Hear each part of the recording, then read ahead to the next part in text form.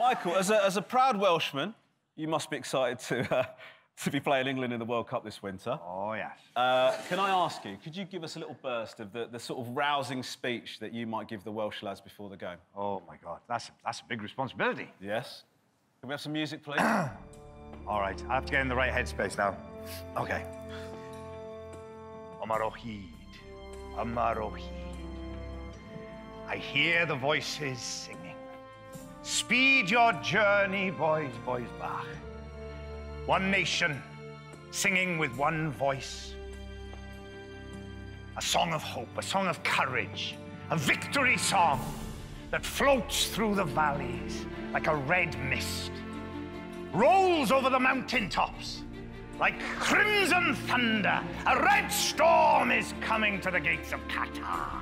It crackles with the spirit of '58 and Jimmy Murphy's boys. It turns the pages of the history books and finds Rob's page, waiting, still to be written. What would you write in there, boys?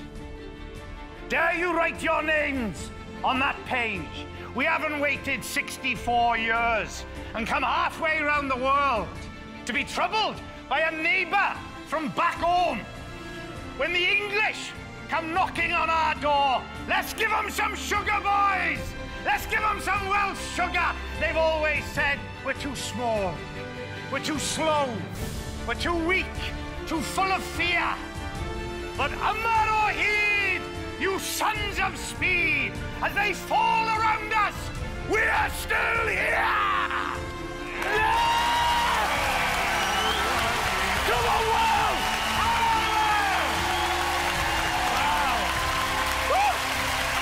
Probably. Wow. Wow, that is